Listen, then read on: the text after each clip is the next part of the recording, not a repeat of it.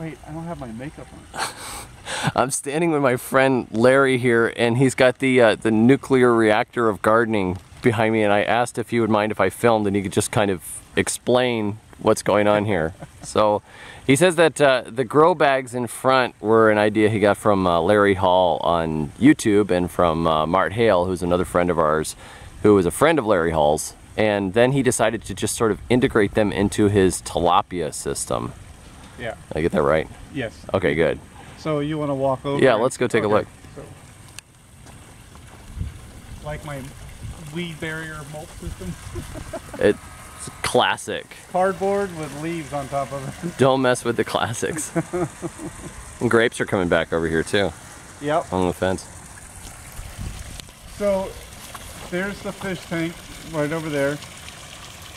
It comes up, the first barrel is a swirl filter to settle the solids. I have two actually, two swirl filters.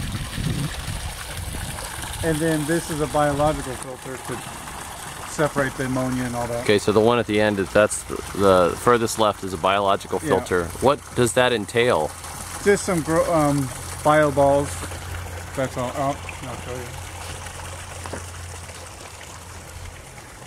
I mean, that sounds like something kids would trade after church, like Pokemon cards. Oh, I've got bio balls.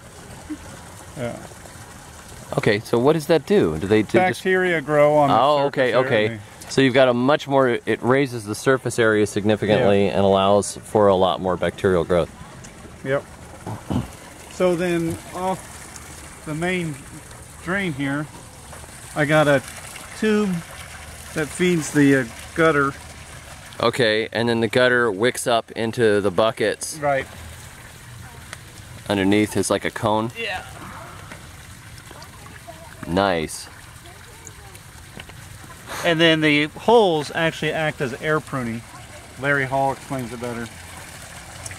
But this, and then we got a tee going to this grow bed, and then the next tee goes to that kiddie pool, which doesn't it doesn't cycle through like the grow beds. It just feeds water when it needs it. Okay. And then I got another. So it basically just fills up to a certain level and that's where it stops. Yeah, I got. So it doesn't have to swirl back into the system. Right. There's a float valve. I have a lid perfect. on it, but I don't know what happened to it. What happens? Do you have a? Okay, I see. You've got drill points here in the side. So if you got a lot of rain or something and that thing filled up overnight, it would just empty up right away. Yep. Okay, cool. All these tomato plants were transplants from out back from when we had our pigs. I thought, well, they're free if they die. Free tomato plants. I think the seedlings do better generally. You never know what they're going to be. Very well. These are doing very well. I'm really surprised. They're actually doing better than these, and they're the same, approximately the same age. That one's already got, that seedling's already got fruit on it.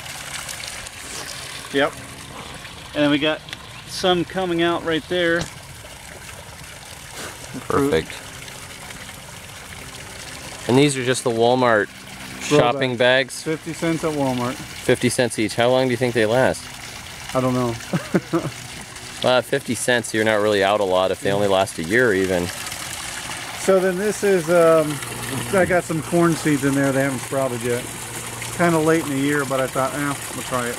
Yeah, you probably pull it off. And then this bed over here is an experiment I'm trying with it's the flood and drain of this bed, but I got the grow bags in there and the buckets just to see. And it's actually doing very well. They look happy. Got some butternut squash, and celery I put in there.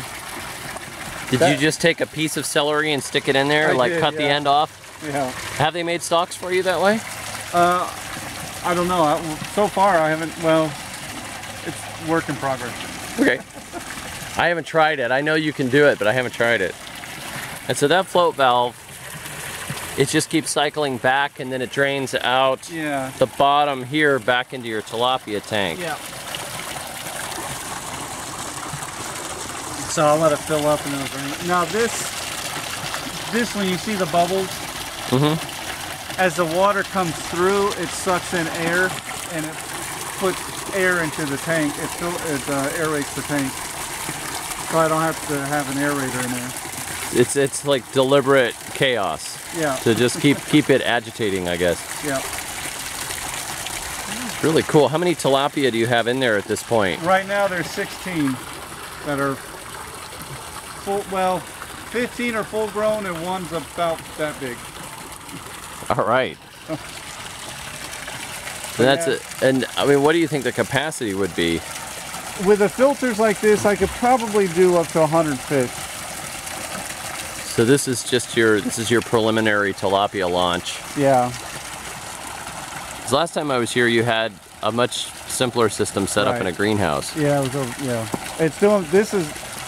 It's taken a little bit of time getting the flow rate right, but it's actually doing really well now, and everything's growing. So I'm really excited. Yeah, it looks good. And it looks like you could just keep branching things off of it if you wanted to. If the grow bag system works. Got an additional kiddie pool waiting. Yeah. So I'm gonna fill up this area, and it's doing really well. I'm really excited. So the drains on the swirl tanks are so that I can get the solids off and feed the fruit trees. Oh, okay. So this is your fish dropping fertilizer dispensement. Yeah. Well, I saw some of the fruit trees were really looking very happy. So I was guessing.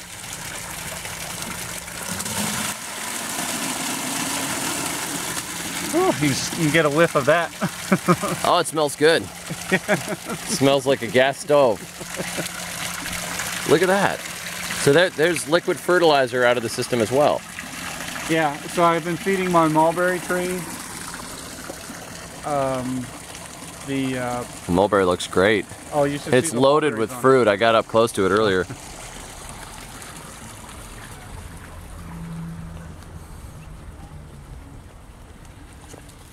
So this is the result of active feeding with fish droppings. Absolutely. Man, it is beautiful fruit. too. Beautiful looking tree. I pruned it back this year, and I thought I killed it because for the longest time it was just bare sticks. Is this the one I got for you? Yeah. Yeah. Okay, cool. This is the improved black variety from Chestnut Hill Tree Farm, if I remember correctly. And then nice big fat fruit. I got 2 little buds down there, and I thought, okay, it's coming back to life. And then all of a sudden, it just boom, and it's loaded with fruit. It's very happy. So it's one of my favorites. So you really, I mean, your system is growing.